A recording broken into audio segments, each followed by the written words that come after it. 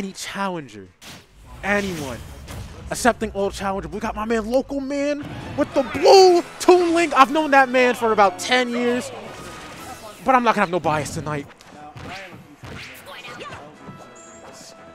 Very closely.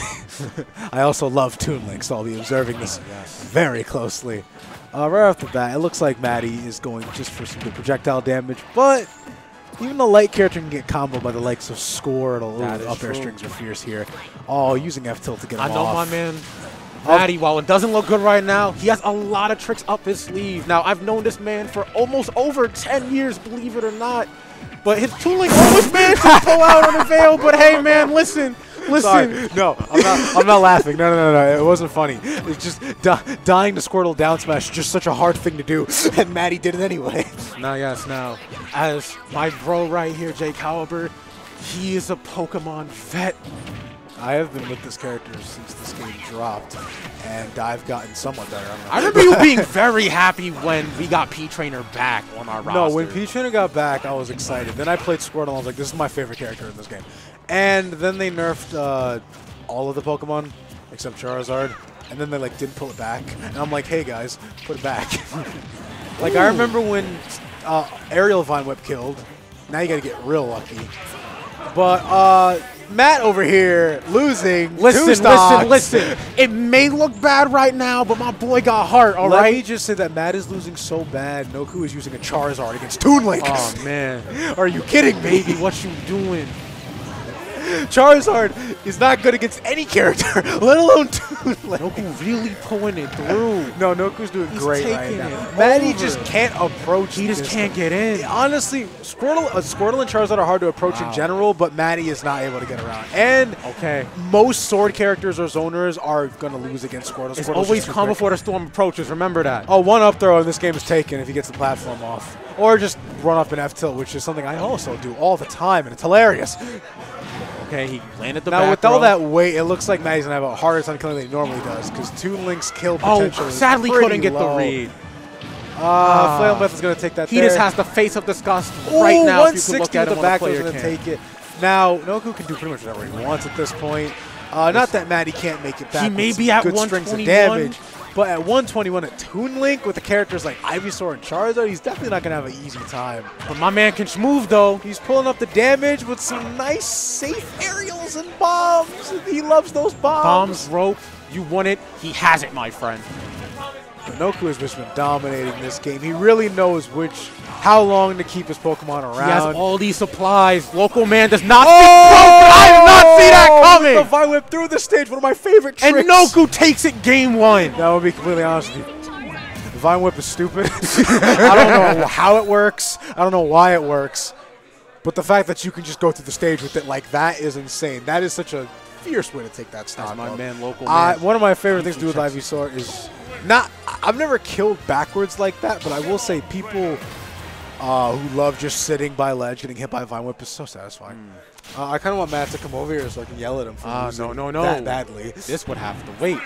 Because Ivysaur is supposed to... Ivysaur's hard to approach, but Ivysaur is bad against projectiles. Not that Noku was Ivysaur very long. Like, playing Squirtle against Toon Link is definitely the best bet, but he was losing quite badly against Ivysaur. And you just shouldn't do that. Ivysaur is very hard to get in with. Ivysaur against projectiles is always just obnoxious and not fun, but Squirtle against projectiles is like, it's kind of hit or miss. Either you get it through them or you don't. Right off the bat here, Squirtle's able to rack up damage very easily against Matty. Very simply. Noku knows how to poke, knows how to combo. It's about the mind games. Knows how to set up. Oh, it's beautiful. Caught the bomb. Caught it back. Return bomb. Now he can stick Squirtle here, or he can maybe go to Ivysaur and try to get some more weight on him. You got to see. There we go. Now, sword. Ivysaur could go for the down air spike, which everyone loves, let me tell you. And Upper's going to take it instead. Landing downward against Ivysaur is something you should never do. Matt does that against me all the time. I don't know why. I don't know why. Are you really going to expose him like that? No, stop landing above Ivysaur. It's a bad idea. Right off the bat. Oh my god. Okay. The back throw and into reverse back air is something I've never actually figured out. I don't play this game enough to figure it out. Neither do I, man. I wanna because it does so much damage. I'm the man. What was that? Tekken. That was such an odd exchange. Tag. Noku sitting in shield. Matt realizing he's set in shield. He went for the grab. He got punished. Nothing makes sense anymore. It's upside down land. No, one thing it's wayside. Remember wayside? I remember wayside. I'm just going to take it. One thing I hate about Charizard is that he clinks with everything. His moves have no priority for some reason, so you can just clink against projectiles, especially with down tilt, F smash, and up tilt, which is supposed to be invincible, but it's not. Up throw up there is so simple for Squirtle to get damage.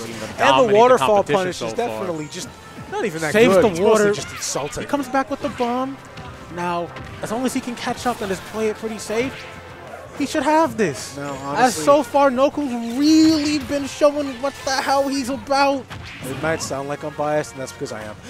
Matt, losing to this doesn't make sense. It doesn't. Well, losing is a stronger word now that he's made it back so well. And the F tilt almost takes it against Ivysaur. Can't sleep on Charizard, though. Sorry, I don't know why I did that in the middle of the set. Up throw. Ooh, pile driver, baby. One of his best kill options as Charizard there. 153 is not looking hot, though. He might want to stay as Charizard for as long as he can to keep the weight on. Because Toon Link, again, kind of hard to kill with, if I'm being quite honest. That's the up throw. Sadly, couldn't. An up air can take it, though, if Matt lands correctly. The dash dashing Charizard.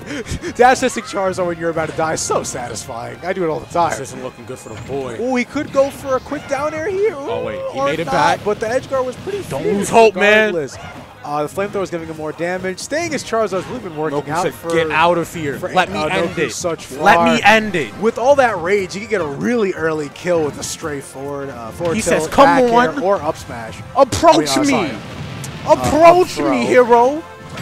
And the dash attack is going to take it. Oh, but saved by the bomb. Miraculously saves him. Anything could take it here. Up throw, that might maybe. do it. Or nope, back get the back throw off. To get to set up the edge guard maybe? Nope, not really. Okay, the flamethrower makes Matt air dodge for no reason. He makes it back anyway. Now up throw could easily kill. And he's going to take with the forward throw instead. I can't wait for Matt to get over here. I'm so excited. He's gonna bully him so crazy. Here he comes. Here he comes.